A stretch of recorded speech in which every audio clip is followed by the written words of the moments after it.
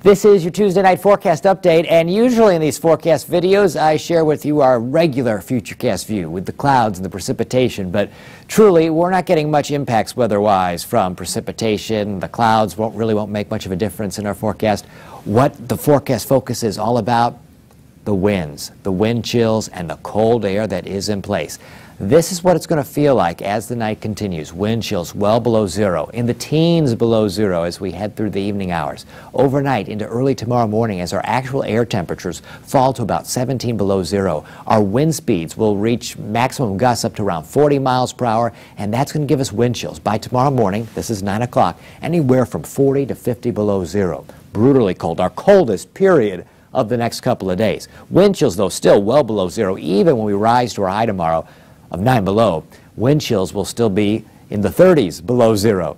And then we stay well below zero into early Thursday morning.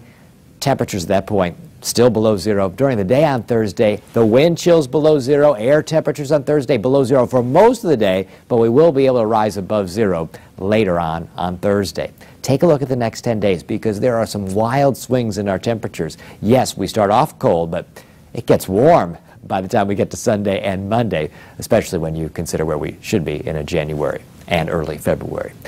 On Wednesday, 9 below for our high on Thursday. For Friday, 22. Yes, some snow, mainly early in the day, could pick up an inch or two. Saturday, we rise above freezing, 37. Sunday, all the way to 48 with some rain. Monday, some rain, and our high temperature reaches 55. On Tuesday, 42. Wednesday, 33. Thursday, 27. Friday, 22. That's your latest forecast update.